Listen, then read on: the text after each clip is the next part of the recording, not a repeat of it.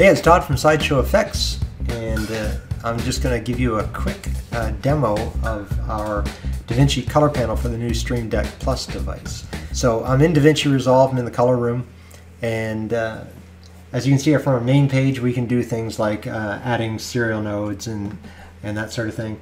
But the real beauty comes in when we get into the color parameters. So we'll just swipe over to the next page here. And as you can see, we've got kind of a mimic of the primary color wheel parameters here. So by clicking on any one of these parameters, we can, and adjusting the dials, we can directly affect the values in Davinci.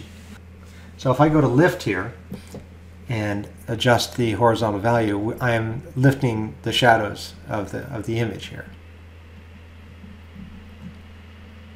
And by pressing this dial, we go from a fine function to a coarse function. Now, when I rotate the dial, you can see we are moving in much larger increments, so we can make more coarse adjustments. Pressing it again gets us more fine adjustment. And this is true among all the different controls here. We can start adjusting our gamma, switch over to a coarse adjustment. Now we can have greater control. Gain, same thing, now affecting the brighter parts of the image. Offset, we're now moving the entire offset.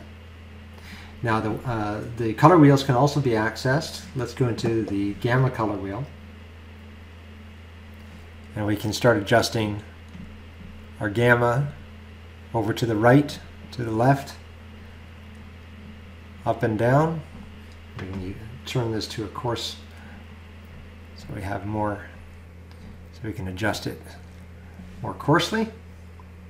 And we also are able to move diagonally, so we can move on a diagonal, and we can also move two at the same time to get to where we want to go. So if we swipe over, we now have access to things like temperature and tint and that sort of thing. So hitting temperature, we're changing our color temperature. Hit our color boost, we're now boosting up our color. Tint, we'll swing the tint around. Swipe once more, and we can get into our offsets. Red offset, we can now raise the red. Blue, we can raise the blue offset. So that's the control that we're able to give the Stream Deck users.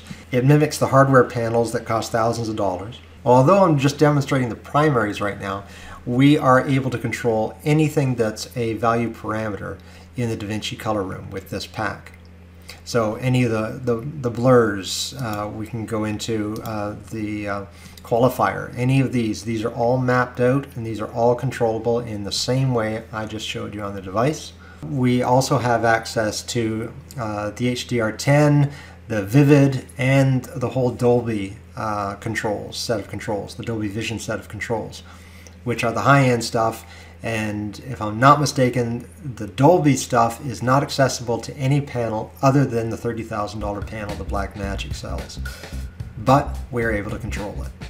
So yeah, that's the Davinci stuff and the Photoshop stuff we're working on. We're also working on Lightroom, Capture One, quickly trying to get these out, hopefully in ahead of launch, that we'll be able to feature these. Premiere Pro, that's also going to be available.